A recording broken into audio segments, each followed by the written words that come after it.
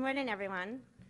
There's bright lights up here. My name is Andrea Caliaris, and I'm one of the partners in charge of our private equity practice at Rothstein Cass.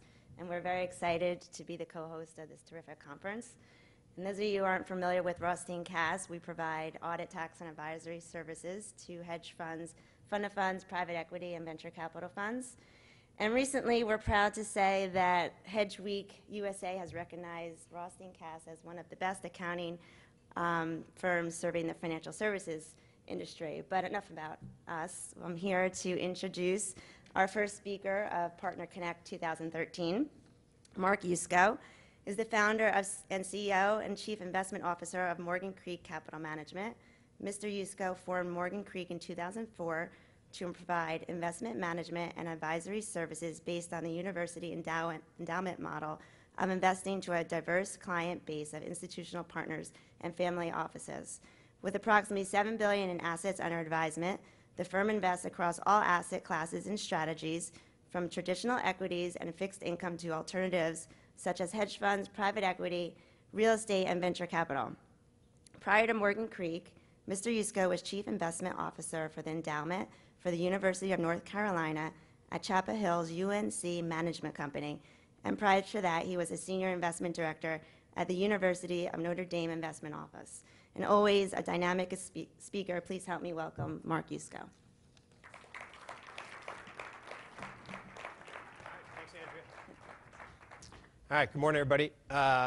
So I guess the nice thing about going first in the morning is we have a nice, small, intimate crowd, and we can talk about a lot of different things. The other fun thing is I won't have to talk too much about basketball this year, except our women are going to be in the Final Four, so that's pretty good. Notre Dame women will be in the Final Four. Took care of Duke last night, or the University of New Jersey at Durham, as I call them so affectionately. So I'm going to do a little speed slide presentation this morning to get everybody woken up, and hit on a bunch of topics and see if there's some things that you guys want to talk about. I titled the speech "Surviving in the Age of Financial Repression." And I saw a great graphic last night, and I put it in a presentation I'm doing next week, but I couldn't fit it in this morning. But it showed if you took a stack of dollar bills, okay, 480,000 high, and that's what you used to make on a $10 million investment over the course of a year if you put it in a 2-year treasury. Today, you make 24,000. And the two stacks are massively different, and that's financial repression.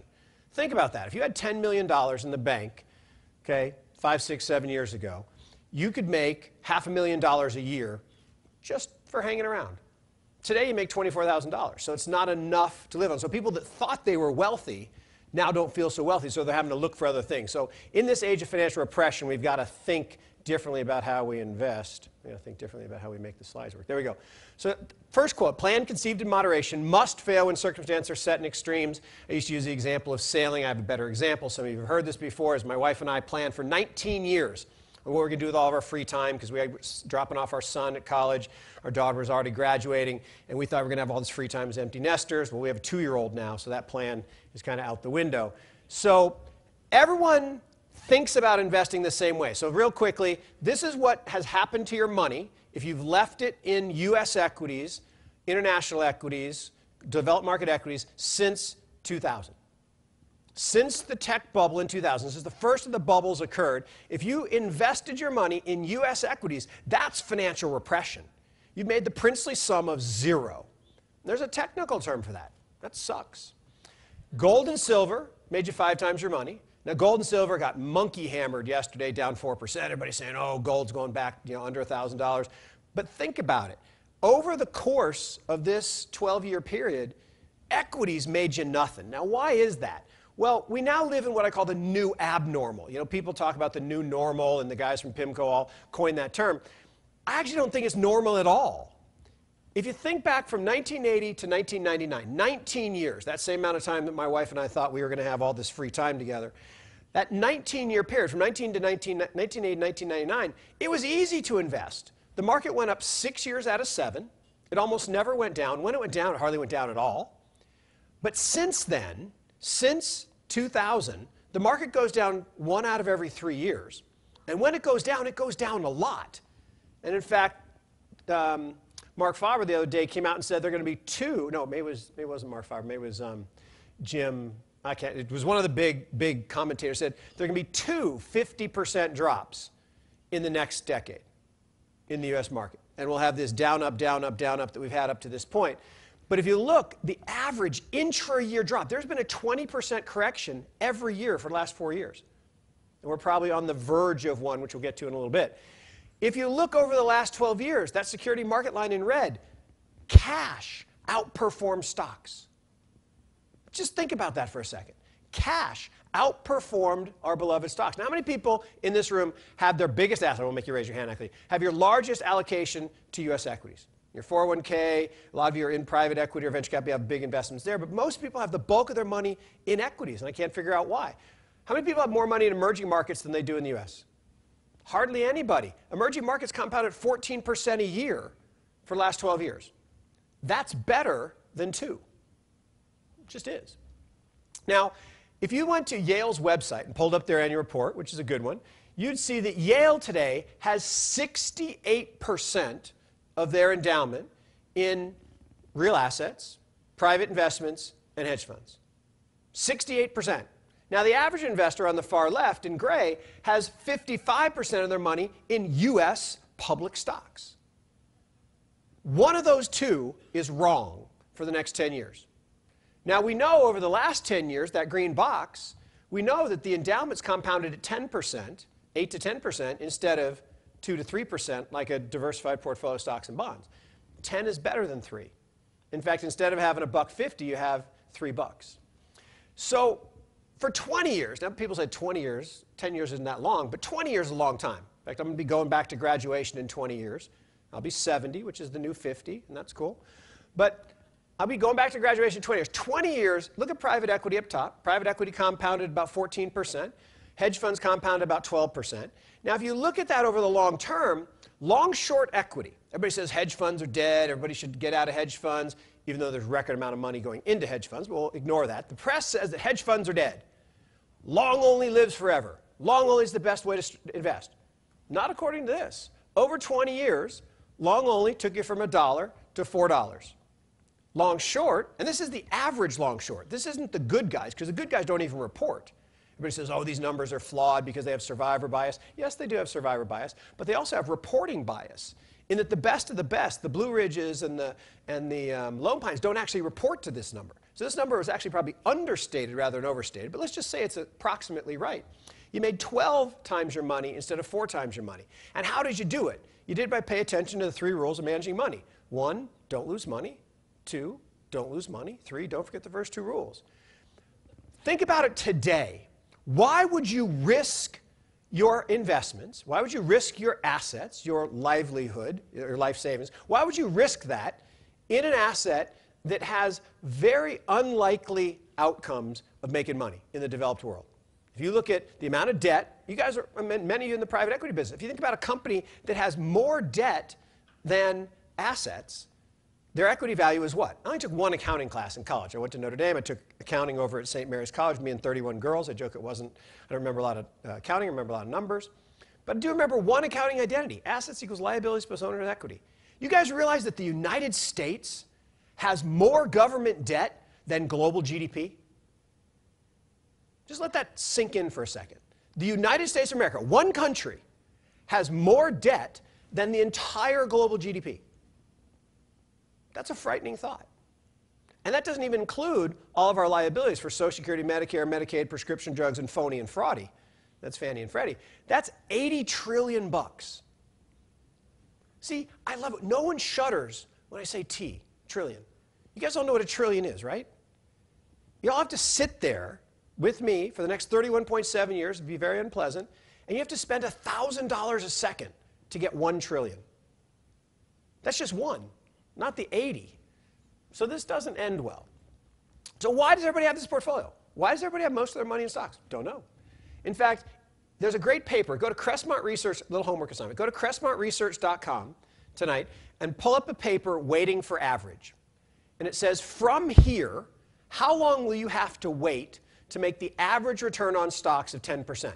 Because you make returns on stocks 4 ways. You get inflation, you get dividends, you get multiple expansion, and you get earnings growth, real earnings growth, which is always 1% less than GDP growth. If you look today going forward, inflation's very low, sub 2%. We'll call it 2% to round it. Dividends are pathetic at 2%. Earnings growth is going to be 1% less than GDP. GDP is going to struggle to make 2% over the next decade. That's one. And there's no way multiples expand because they've been above average for 20 years. So at best, you make 5. So there's nothing so dangerous as following a rational investment policy in an irrational world. But the problem is markets can behave irrationally longer than the rational investor can remain solvent. So why are we here? We're here because of debt. We created the biggest debt bubble in history. There it is. Okay? And everyone thinks that we're deleveraging. And we have delevered a little bit, but all we've done is displace private market debt with public market debt. The problem with public market debt is it has a negative multiplier. It actually reduces growth. Think about it. If in 2007, you had $10 million, you deposit in 2-year treasuries, and you made $480,000, you probably spent a bunch of that. Today, if you make $24,000, how much more wealth do you have? How much more spending do you have? How much more growth do you have? The answer is none to all of those things. So it is the 1930s. It's probably right about 1937. So we had the recovery after 1932. We had the fall in 1929, like 2007-8. But we've seen this movie before. Back in 1929, we had a massive budget deficit. Of course, the one today makes the last one look like a piker. We cut interest rates to 0 to try to stimulate growth. No one would buy our debt because we were an emerging market run by a gang called the Mafia. So we had to buy our own debt. We did something called quantitative easing for the first time. And what happened? Interest rates stayed 0 until 1949. For 20 years, everyone says, when are interest rates going to go up? They're not. You can't finance your debt if interest rates rise.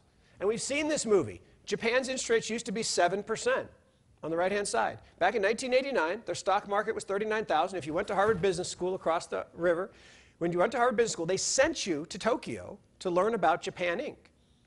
Now they don't send you there anymore, but maybe they should. Because over the past 10 years, interest rates in Japan have been less than 1%.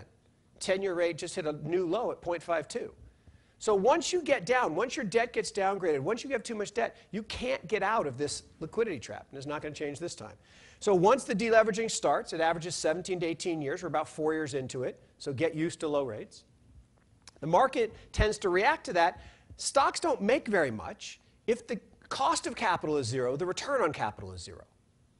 And so we have cost of capital today at 0. Interest rates are going to stay very low for a very long time.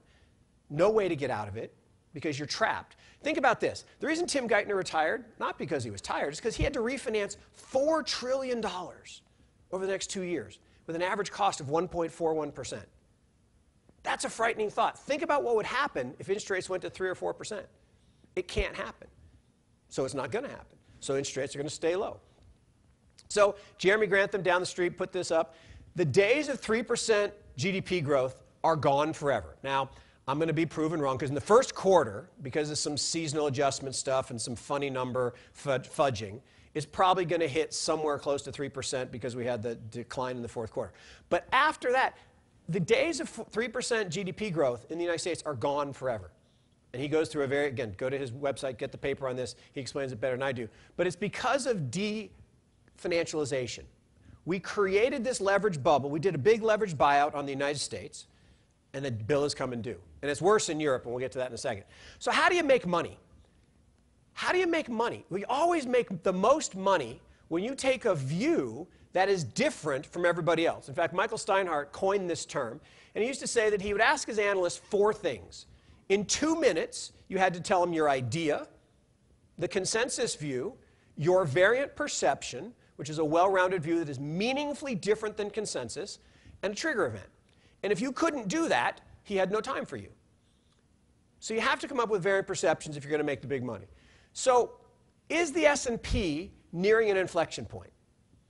The S&P is at the same level it was 12 years ago. You've made no money for 12 years. Had a big loss, down 50+%, then 100% rise, then down 50+%, then 100% plus rise, 128%. Today we're at 15.9 times forward earnings, which has only been more expensive 14% of the time in history, and 2/3 of that time was in the Great Depression, which really doesn't count. So on the left-hand side bottom, the Shiller PE says, get the heck out. Fourth most expensive we've ever been in history. The right-hand side says the earnings yield means you should buy stocks because the earnings yield is so much higher than interest rates. Earnings yield is a bogus concept. You don't get paid earnings yield. There's no such thing as earnings yield. Earnings yield, actually, who does it go to? It goes to management teams. That's who gets the earnings yield, because they pay themselves stock options and big dividends and big salaries, and that's where the earnings yield goes. You actually don't get earnings yield. You only get yield, dividend yield. So the concept of earnings yield is just bogus, but people use it to justify high stock prices. If you look on the left-hand side, every measure of valuation is between 40 and 60% above average. Now, it could go to 70% above average. The irrational can be irrational. And on the bottom right is that 86% of the time it's been less expensive, 86% of the time, only more expensive, 14% of the time. Human beings do one thing really, really well. They buy what they wish they would have bought. And we're really good at it. So the biggest inflow into US equities in history happened when? In April of 2000. 85% of all the money ever invested in technology mutual funds came in 4 months. January, February, March, and April of 2000. Everybody bought Cisco at 100. Right? In fact, I'd always do this. I want to do an auction. Okay? Here's a dollar bill. Opening bid's $286. Who's going to pay me $286 for this? That's what you did when you bought Cisco.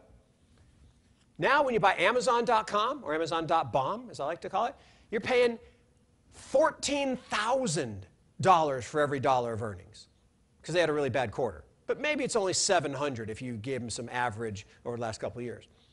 That doesn't end well. In fact, when you paid $286 for Cisco's earnings in 2000, how long did you have to live to make a 10% return? 1,083 years. If you know how to do that, don't tell anyone. Shoot me an email. We'll do fountainnews.com together. So what happened is all the money went in April 2000. Where'd Cisco go? From 100. Went down to 8. Now it's 21 and people are happy. I say, well, why are you happy? Well, it's not 8. But you paid 100. Well, as soon as I get even, then I'll get out. You're never getting even. Never, ever, ever. You can wait till the end of time. Cisco stock will never be $100 again. You can wait till the end of time. What was the second biggest inflow into US equities in the last 2 decades? Just the other month. After the market went up 128%, nobody bought stocks in March of 2009. Nobody. Massive outflows. You can see the chart. The biggest outflows ever in history, because people always sell what they're going to need, and they buy what they wish they would have bought. So after stocks went up 100%, now suddenly people think it's a good time to get in. So Mark Twain said, history doesn't repeat, but it rhymes. If you look at negative net worth and margin debt, they've only been at this level twice in history, in 2001 and 2007. In both cases, the next year, we lost a lot of money. Doesn't have to happen, but it probably will. So what do? You got to get hedged. You must get hedged. But people say, I don't want to get hedged. Hedge funds have sucked for the last 3 years. Well, of course they do. It's cyclical. If you go back to 1996 to 1999, hedge funds underperformed because they were inflating the bubble around Y2K. Then from 2000 to 2002, hedge funds outperformed. Then they pumped $1 trillion in the economy. As Buffett said, give me $1 trillion, I'll show you a good time too. They inflated the economy after the invasion of Iraq. And suddenly hedge funds underperformed. They still made money. Then from 2006 to 2009, they outperformed. From 2009 to 2012, they underperformed. The problem is, I don't have the slide. If you held stocks over the last 20 years, just bought stocks and held them, you made 8%. If you bought bonds and held them, you made 7%. But what did the average investor do? They tried to market time between the two. How much did the average investor make over 20 years? 2. Because they always buy what they wish they would have bought. So everybody's piling into long only instead of buying hedged here. So a variant perception, everyone says that everything's great, the US is great, it's the best house in a bad neighborhood, everything's fantastic. A variant perception is sometime in April, May, I'm sorry, we're already in April, in May, June, we could see a recession. Everyone says, that's impossible. Well, there's some red at the bottom of this chart that says 3 of the 4 big 4 indicators are starting to look a little recession-y. So that's a variant perception. Everybody says housing is recovering. It's a big housing recovery. The problem is, without the seasonal adjustment in the upper left-hand corner, there hasn't been any recovery at all. And the seasonal adjustment doesn't really make sense because it's cold. Global warming, that's crap. It's cold outside. Okay? Housing employment has actually fallen. Housing is only 3% of GDP. Everybody's talking about housing like it's some big deal. It's 3% of GDP. Who cares? New generation isn't going to buy. My daughter, who's 24, says she is never going to buy a house. That's what she told me. She says, I'm never going to buy a house. Now, maybe she'll change her mind when she gets married and has kids, but she doesn't want to own. She wants to rent. So everybody says the bond bull market's over. Interest rates are going up. Van Hoysten, anyone know Van? Van Hoysten, Austin, Texas. He's made 2 trades in 30 years. He's compounded almost 20% for 30 years. He made 2 trades. Back in the 70s, he traded out of long bonds into cash to get out of a wave of inflation. And then in 1992, he traded from cash back to long bonds. He's been in long bonds ever since. He's compounded almost 20%. And he's going to stay along long bonds because interest rates are not going up. They're going to have a range, but they're eventually going to chug down because we have too much debt. Analysts think we're going to make $110 this year in the S&P. Not a chance. No way. It'll be less than 100, probably 96, 97 bucks. That is not in prices today. European debt. I have a friend, I was telling someone earlier, I have a friend who lives in Spain. He works out of Spain. Spain is so bad. We can't even comprehend how bad it is. Their banks, done. The equity of those banks, gone. What happened in Cyprus? Cyprus is such a big deal because it's a really big deal. And what's happening when you tax wealth, when you steal wealth, think about being a business owner in Cyprus. The Russian oligarchs you're trying to punish. Well, what if you're just a business owner that was running a hotel and you put all your money in the bank and now it's gone? How are you going to make payroll? How are you going to buy food? How are you going to pay for the oil to put in the gas to put in your car? So this is starting to spiral out of control. And if you look at the PMIs and if you look at the GDP, it's collapsing. PMIs are sub 45. Not sub 50, they're sub 45. They've been in a recession now going on a year. And everybody says, oh, it's going to get better. It's going to get better. It's going to get better. It's not getting better. And it's not going to get better. Variant perception. China actually is getting better. The PMIs are actually turning up. We actually see some green shoots. It's probably not a massive fraud. There probably is some fraud. There's fraud everywhere. There's fraud here, there's fraud there. But it's probably not a massive fraud. So buying A shares that nobody wants to buy, probably an interesting idea. Japan, the last time they did this, the last time they reflated from 2003 to 2007, the market went up 140%. The time before that, 1998, it doubled. They have a lot of room. The Bank of Japan's balance sheet in blue on the right-hand side is way smaller than the United States and Europe's. They can buy a lot of bonds. They can trigger a lot of inflation, and it's probably going to work. The yen probably goes to 110. The new target right now is about 99.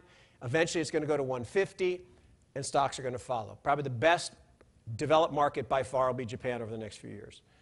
Creative risk-taking is essential to success, and they go where the stakes are high. Jeremy Grantham, right down the road, says, if you stay in stocks and bonds over the next 7 years, you make a negative real return.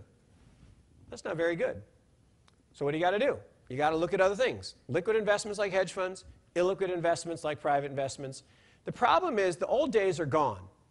You used to get 4% from cash, 6% from bonds, 2% for their credit risk premium, another 5 to make 11 in stocks, and you got 16 from private. Awesome. Private equity rocks. You can hear from David and others talk about it. It's great. The problem is that's the past. Today, cash pays 0, bonds pay 2, equities at best are 5. Jeremy would say 0, but at best 5. Unless you go to emerging markets where you can make 11. Private, you still make 15 to 20 because you only have 6 things that you can do. Anyone named Soros? Never is. Okay, so don't do number 1. Market timing is too hard. Anyone trade 26 times a microsecond? If you can't do that, then don't try to trade because the high-frequency traders will kick your butt. You know what the Sharpe ratio is of high-frequency trading? 11. It's very profitable for Citadel and others. So you can go to cash, which you get a negative real return. You can go in liquid, which we love. In fact, if you have a 20% allocation to private, go to 40. If you have 40, go to 80. That's where all the money is going to be made going forward. Leverage, you can't get it, so it doesn't really matter. And you have to innovate to make money here. So if you're going to innovate, where are you going to invest?